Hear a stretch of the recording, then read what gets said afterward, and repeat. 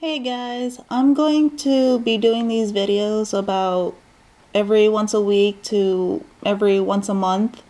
I'm gonna show you some pictures that is coming from our street evangelists from St. Paul Street Evangelization, and I am basically going to explain to you what's going on in the photo, so I hope you enjoy.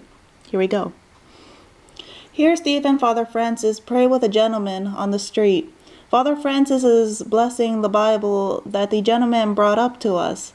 This was just after Steve had been showing him in it about Peter and the keys in Matthew 16, and it's linked to Isaiah 22. He also talked to him about 1 Timothy 3:15 and the church being the pillar and foundation or bulwark of the truth rather than the Bible. The team also gave him a miraculous medal which he affixed to his chain. Pray for this man on his journey, that God will water the seeds we planted. Here Father Francis is praying with two young adults who stopped by to chat. This man is a fallen away Catholic who had a very tough life.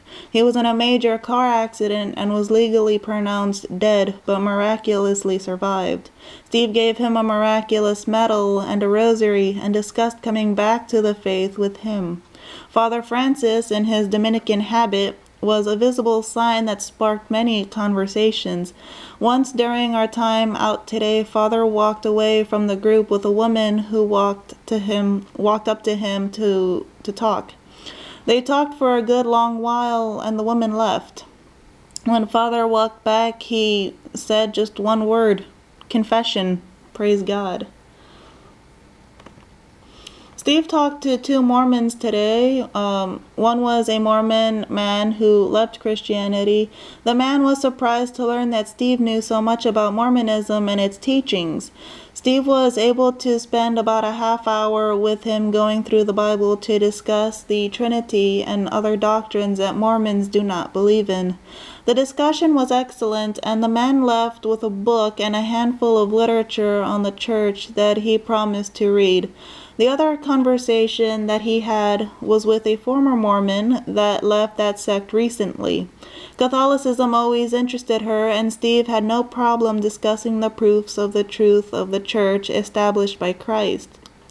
The woman left with a bunch of literature and a rosary, which she promised to start praying after Steve got done showing her how. She has promised to call Steve to discuss it further when she is done reading the literature that he provided.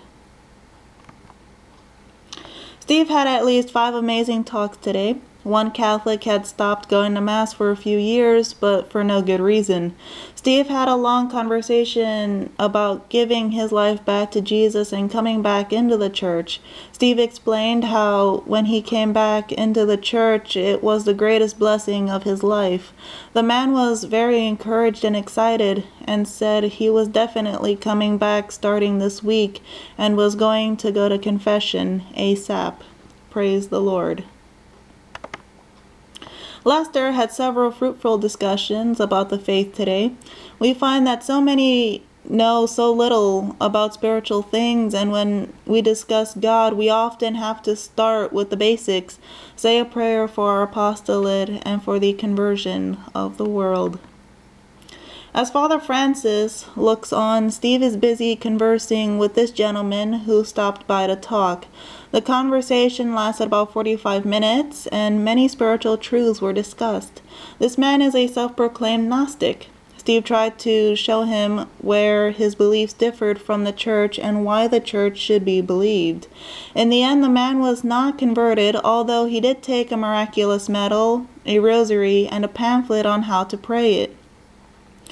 What may be best of all, he promised to pray to Our Lady, the memoir, again, sorry if I pronounced that wrong, whenever he remembered. When a person calls for the help of the Lord's Mother, she will respond. Pray for this man on his journey towards eternity.